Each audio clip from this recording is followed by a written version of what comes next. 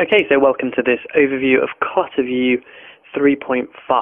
I'll just show off the features of Clutterflow just once again to people who aren't aware of it. As you can see, you get a nice fluid animation when browsing through your album covers in Banshee.